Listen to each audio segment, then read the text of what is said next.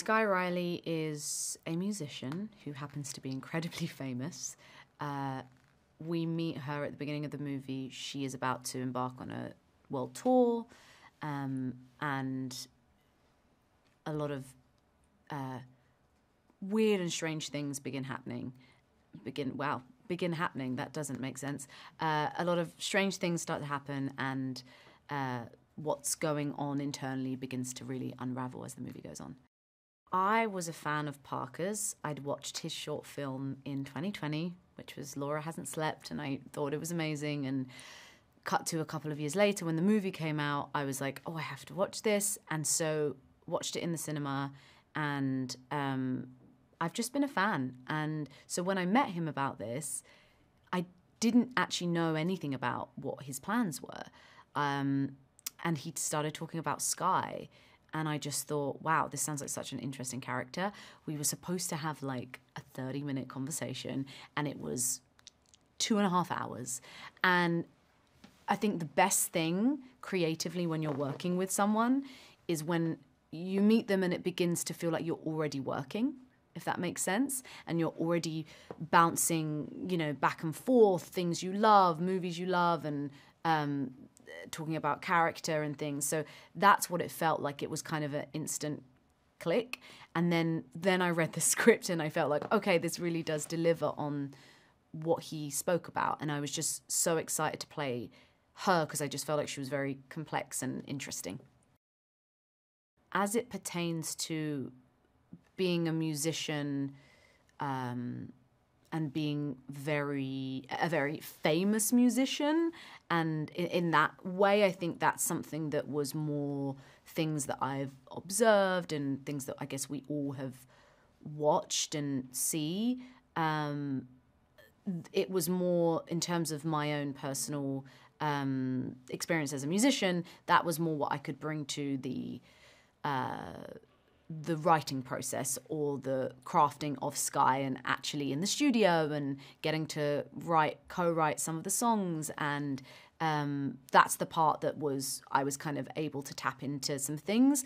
However, also really lent into the character of it. It really doesn't sound like me, which was so much fun because I could kind of, we had 2 songs that were already written three songs when I was cast, 2 of which were written and produced by Ida Rose, and it was her voice on the demos, so she was kind of like my blueprint, and I really lent into that. It doesn't sound like me at all, and that's what I want. I want it to be Skye's sound and Skye's music.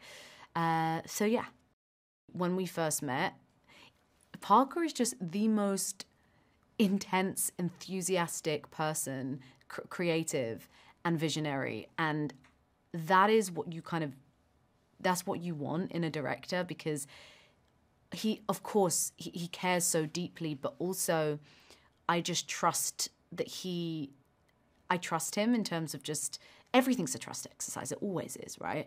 But it felt like and he's such a collaborator. It felt like he really trusted me. And so to kind of go from that first initial meeting, to actually get in the trenches with someone and feel like you still are partners, especially because it was a very demanding movie and just hard and, real kind of grit and blood, sweat and tears. So to come out the other side and feel like this is still my creative partner and we're still really have that trust is one of the things I'm probably most proud of in terms of this process. And he's amazing. I absolutely love working with him. And he was, of course, imperative to helping me in terms of where Skye was at, when, and how to.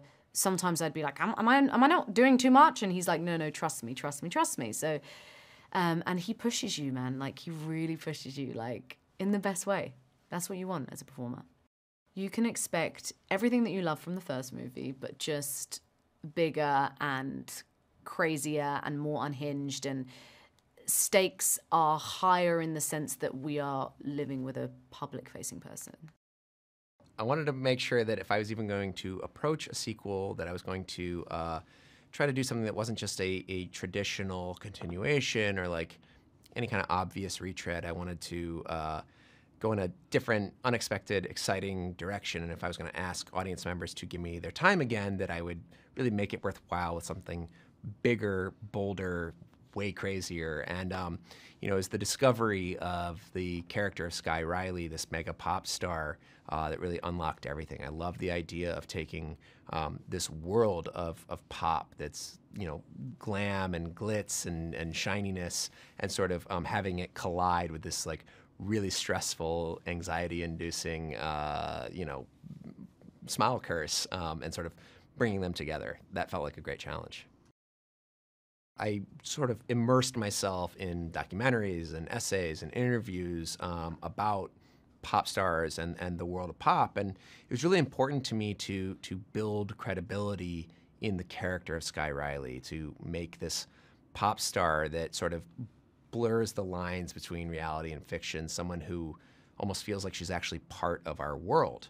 And in casting Naomi, she was the perfect storm for the role of Skye. I mean, she has this really uncanny X factor to her, this gravitas that you believe her as this mega pop star, but then she's also capable of these incredibly human, raw moments where we see her spiraling out of control and punching through rock bottom. Beyond that, she also happens to be this ridiculously talented singer, and she, you know, performs all of the choreography in the film. So, like I said, she was the perfect storm. You know, we go bigger, we go way more off the rails. It's much bloodier, it's much nastier, it's much meaner. But there's also, I wanted to inject this sort of fresh new sense of dark humor into it that I hope will catch audiences off guard. It's a really, really insane ride. I think exactly that. They can expect, you know, to be screaming, to be laughing, to be jumping, but also to be really, hopefully, absorbed and involved in this character's story, coming out the end sort of, you know, drenched with sweat and dripping with adrenaline, but also having this sort of sense of catharsis.